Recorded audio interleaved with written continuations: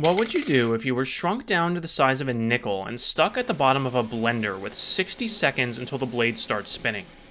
Veritasium just did a video on this famous Google interview question that focused mostly on the possibility of climbing or jumping out. And even though Google pretty much admitted that brain teaser questions like this are useless in interviews, it's still a really interesting physics problem, and I wanted to propose a different solution. Since you're so small, could you use your shirt like a parachute and ride out on any updraft created by the spinning blades? The success of this approach would depend on two things. First, the three-dimensional shape of the flow inside the blender. If it's just tangential flow in layers of stacked circles like this, then you're probably doomed. However, if the rotating blades create vertical circulation like this, sucking air down in the middle and pushing it up along the sides, then there's a chance you could ride the updraft along the outside and escape from the top. That approach could work if the air velocity is high enough to lift you based on your mass and the lift force created depending on the surface area of your t-shirt. I found that it would require an air velocity of about 5 meters per second to lift me if I was scaled down to the size of a nickel and using my t-shirt as a parachute.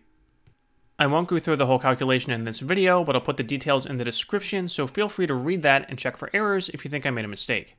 So that seems within the realm of possibility, but how would I determine the direction and speed of flow inside a blender?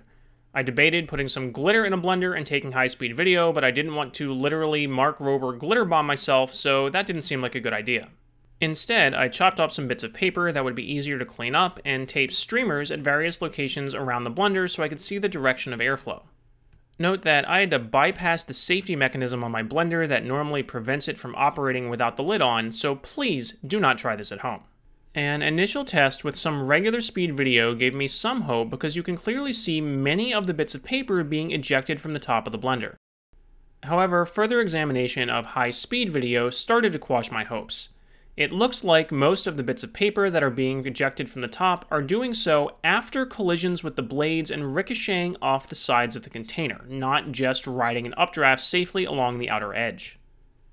The streamers also appear to be indicating mostly tangential flow and not the upward flow along the outside of the container that I had hoped for.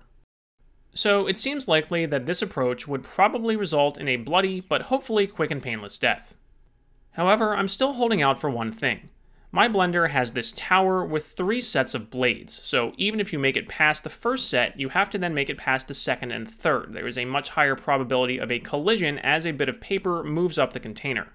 The hypothetical blender in the Veritasium video only has 1 set of blades at the bottom.